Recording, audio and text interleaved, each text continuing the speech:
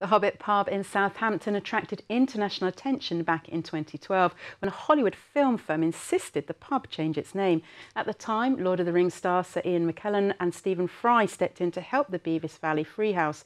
But now it's not a film company or even the threat of Sauron that could force this Shire watering hole to close, but rather rising costs and mounting renovations. Our reporter Richard Stringer spoke with the pub's management to find out what could be done. In the Shire of Bevois Valley, there's an inn where a weary traveller can rest their feet and indulge in second breakfast. The Hobbit pub has been a favourite with Tolkien fans and students for more than 20 years, but now the management team could be forced to close if funds to renovate the building cannot be raised.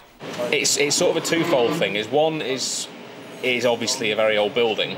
I think there's a sign on the wall over there, framed around the corner with the original deed to the land, so I think it dates back to something like 1840. So it is a very old building, and so there's upkeep and maintenance that needs doing. So just to name a few things, we've got the front above the windows at the front there. When we get heavy rain like we've recently, it leaks. We've got problems with the floor in the downstairs bar. We've got problems with the floor behind the bar here. Our burger bar out the back is basically unusable just because of state of disrepair that it's in, and it's all not helped by the fact that the business rates and the rent are so high. I mean, they were set, I think, just before the crash in 2008, so which was pretty much at the peak of what we were, how busy we were. And since then, people just don't have the money to go out anymore. They're not going out as much anymore. We're very heavily sort of student oriented, and with tuition fees being what they are, students aren't going out as much anymore, and because of that we just don't have the money to do sort of essential repairs on the building.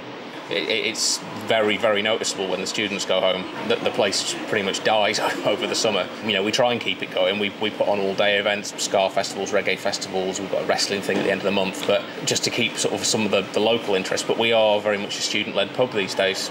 There are enough places in Southampton that have already failed because, like, for one reason or another. So there aren't many small venues left in Southampton, which is a shame. Previously, when the pub was the target of a licensing dispute, Sir Ian McKellen, who played Gandalf in the films, along with Stephen Fry, stepped in to help, and this time the response from the public, both local and international, has been overwhelming. It was the name of the pub, the artwork outside, the names of the cocktails. Yeah, a few years ago was a little bit scary.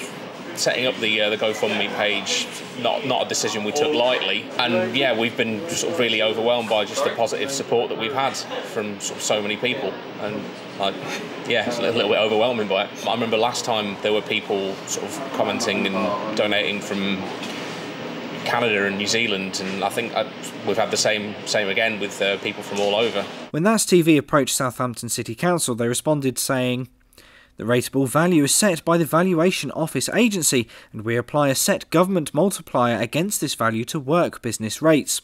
They will need to contact the VOA, and they will provide guidance and advice." It is, again, about the community, and about, this place is part of Southampton community. It's part of the fabric of Southampton.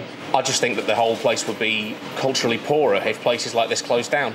But a lot of pubs these days are just cut and paste versions of pubs everywhere else.